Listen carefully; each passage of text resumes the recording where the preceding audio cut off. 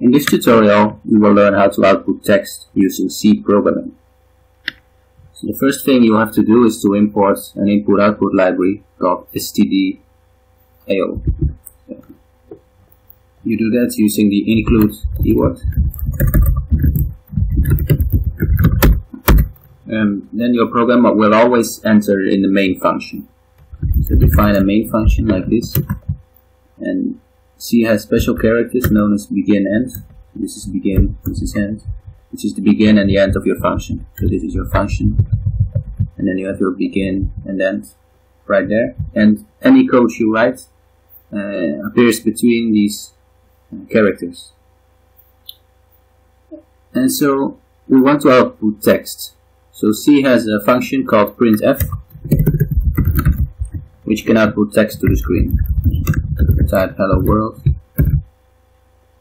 and add this character. So never forget this character because it makes your program break.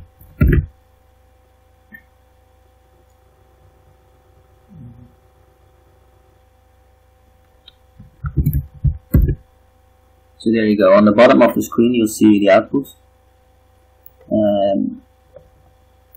And to add multiple lines you can use this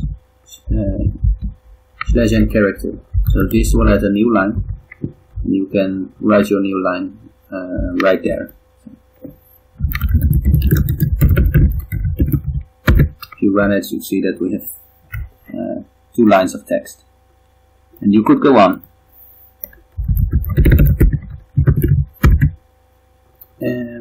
Alternatively, if you prefer to, this line could get very long, right? So you could write them on separate lines and have the same result.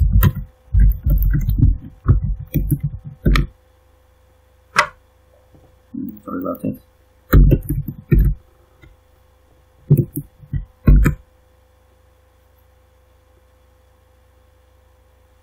Ah, right.